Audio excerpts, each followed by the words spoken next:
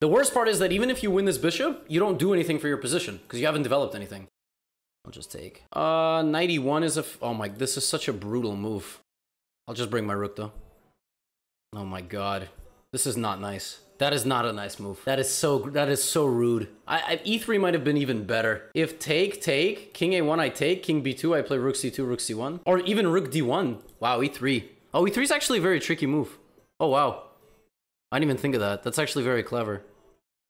Huh. That's interesting. Can I play rook d1? Yeah, rook d1. I mean, none of this is nice.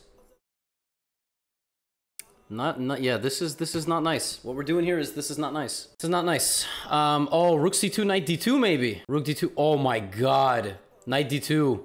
Okay, let's just play it. It's winning. Oh, that just blunders. Check. Rook f1. Bye-bye. GG.